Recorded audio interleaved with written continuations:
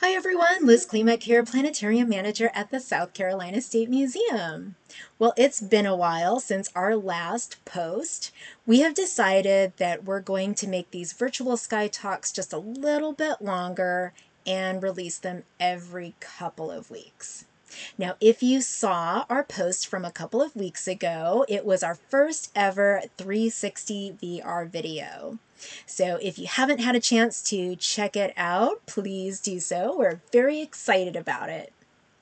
But here we are in mid-August, and there are lots of exciting things to see up in the sky. So let's start by fast forwarding in time just a little bit to a beautifully clear sky this Friday, August 14th at 9 o'clock. And we're going to start by looking towards the southeast. As you can see, it is not totally dark yet, but you can already see two bright planets starting to peek out here in the sky. They look deceptively like bright stars, but they happen to be the planets Jupiter and Saturn. Now, Jupiter and Saturn here have been traversing the summer skies together these past few months, and they will continue to do so going on into fall. And not far from them, higher up here towards the east, is a large triangle made of three very bright stars. This was actually the focus of our post 2 weeks ago in our 360 video, where we took a tour of this triangle called the Summer Triangle. And if you're interested in learning more about this pattern of stars, as I said, be sure to go check out that video. But these stars do start to appear before it gets totally dark as well. Now, of course, as it gets darker, you can see more things in the sky. So we'll step forward here another hour to 10 o'clock, keep going to 11 o'clock, and keep going just a little bit more until we get to midnight. Now, if this is not your favorite time of the evening, don't worry, because we will also take a look at the early morning sky if you're more of an early riser. But at midnight, we get another planet up in the sky. We get this red point of light here rising in the east. Let me swing us around so we're facing more that direction. This is going to be the red planet Mars. And I will zoom up on that. Now, if you've been paying attention to space news recently, you may have seen that NASA sent another rover to Mars called Perseverance, and also the first ever drone that's going to fly on another planet called Ingenuity. So that's terribly exciting. If all goes well, Perseverance and Ingenuity will arrive on Mars in mid-February of next year. So stay tuned for more on that adventure. But while we're looking at Mars here and talking about exploring Mars, I really think that one of the reasons we're so fascinated with the red planet is because it shares so many similarities with our own home planet, Earth. It has seasons just like we do, polar ice caps just like we do. There are features on the surface that look a lot like what we see right here at home.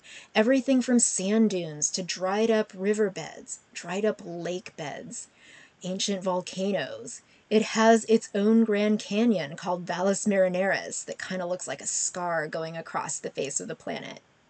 Now, really, this is a canyon system, and our Grand Canyon would fit into one tiny little nook of Valles Marineris, but I like to think of it as the Grand Canyon of Mars. But I think that's why we have sent so many of our robotic explorers there, rovers, landers, orbiters, and we're not the only country to do so. Everyone wants to learn about Mars. Could life have existed there? Maybe there are Martian microbes in the soil right now. We won't know until we go explore. Now, as I zoom out here, you might be wondering what these points of light are. These are just the positions of Mars's two moons. This is going to be Phobos and Deimos. two moons that are nothing like our own moon, which is pretty round. Phobos and Deimos here are very small. They're kind of misshapen. They really, really remind me of potatoes, so I like to jokingly call them space potatoes. And this software here just shows you their positions relative to Mars. But let me zoom back out so we can see where Mars is in the sky in relation to all of those other stars up there. And as I reorient us here so we can see more of the sky, August is also well known among stargazers for being a great time to see something called the Perseid meteor shower. Now, really, you can see meteors any time of the year, but when there's a meteor shower, you have a greater chance of being able to see more meteors. And the Perseid meteor shower is called the Perseus meteor shower because the meteors, which are streaks of light in the sky, they kind of look like shooting stars, so maybe you've heard the term shooting stars, they appear to originate from this area of the sky where the constellation of Perseus is. So let me show you what those stars are. And let me do that one more time. So I just bring up Perseus. So this is the hero Perseus out of Greek and Roman mythology. I don't see a person there. This really looks more like a broken tree branch to me, but here he is. And these meteors appear to come from this part of the sky, even though those meteors have nothing to do whatsoever with the stars of this constellation, or really with stars at all. Meteors are basically little bits of space dust, little grains of sand, little bits of rock that rain down onto the Earth and burn up in Earth's atmosphere and just give us a nice, pretty light show to see. And so during the Perseid meteor shower, basically Earth passes through the orbital path of a comet called Swift-Tuttle. And comets are very messy things. They basically shed a lot. They shed a lot of debris and as they go around the sun. And so as the comet goes around the sun, it just leaves a path of gunk behind it. And when Earth passes through that orbital path, we kind of plow through all of that stuff and it hits our atmosphere and burns up high overhead. And so that's what's happening when you're viewing meteors.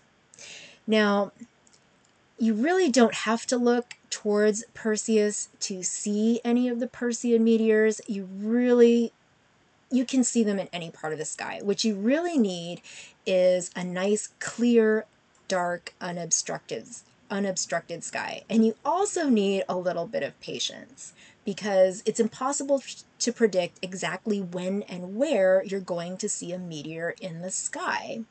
So you basically just have to go out, find a nice place to recline, lay under the stars, and just wait and watch. Now, fortunately, if you don't have a lot of patience, there are lots of other things to admire in the sky, such as Mars, and lots of constellations. Maybe you can have fun making up your own constellations, watch Jupiter and Saturn climb higher into the sky. And then hopefully you'll get to see them. Now, I'm going to go forward in time, more towards morning, and you can watch as Perseus there, or that tree branch, if you will, just rises higher in the sky, so you have a better chance of seeing meteors. However, if we get towards 4 in the morning, we are going to be joined by a moon. Now, it's not a very bright moon. It's going to be a thin crescent, so it'll be really nice to look at, not super bright, which means you'll still have mostly dark skies. You'll also have this bright point of light here, which will be the planet Venus. So the moon and Venus will be rising into the sky together as dawn approaches. So if I zoom back here, So we have more of a view of the sky, maybe tip us forward a little bit. So now we're looking towards the southeast. We have the moon and Venus, Mars high overhead. Perseus is up here. If I show you once again where he is, there's our tree branch. And you have a lot to enjoy in these nice pre-dawn, pretty dark skies. So if you don't want to stay up late and you just want to get up really early, I'll go to 5 in the morning. It's still pretty dark before morning twilight hits. So if you want to see some meteors, I wish you the best of luck. If you end up not seeing meteors, I hope that you'll at least see one of these bright planets, maybe see that crescent moon in the early morning sky. So all we need are clear skies this weekend for at least a little bit.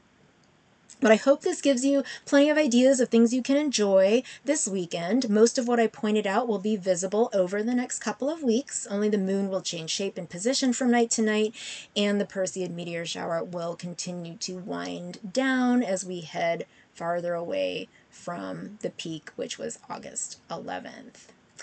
And if you'd like to learn more, don't forget the planetarium at the State Museum is open. We have a variety of shows, including a full sky tour, a full 30-minute sky tour where we use our digital sky system to recreate what it's like to be under the night sky and point out constellations and planets like you saw here, and a lot more. We also have a show about black holes, a show about the history of the universe, and if you ever get tired of astronomy, we have a show about the national parks. So something completely different to enjoy as well. At any rate, thank you so much for joining me. As always, take care of yourselves and each other. And if you like this video, be sure to like and subscribe below. Thanks once again, and hope to see you again soon.